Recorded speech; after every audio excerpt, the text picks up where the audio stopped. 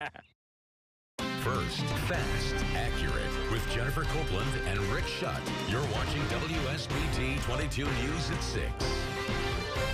A murder-for-hire plot. That's how police believe 22-year-old Francisco Guzman died. Police are beginning to piece together who may be responsible for the South Bend man's death. WSBT-22's Suzanne Spencer first broke this story at 5 yesterday. Suzanne, so far, 2 people have been arrested and charged for murder.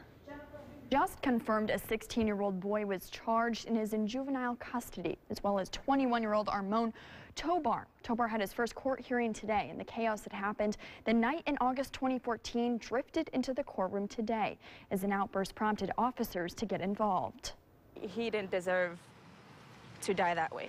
It was a plot to kill Francisco Guzman. Then, according to police, the pair was paid to do it, taking the life of the 22-year-old father of 2. We miss him a lot. We do miss him. We miss his smile. We miss him coming in through the door. We miss him coming outside when we go visit our mom. Things are just not going to be the same again, ever. Armon Tobar admitted to police he fired 12 bullets that ultimately killed Guzman. Then he and a 16-year-old boy split the money for killing him. I would love to believe that my son was not the trigger man, because that is not what he was taught. Tobar's family in one row, the Guzmans in another for Tobar's first court hearing. When the suspect appeared on screen in front of a judge, someone from the Guzman family yelled out, sobbing, and officers asked him to leave.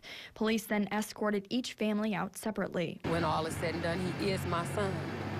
And regardless of if he is guilty, I'm going to be here for my son.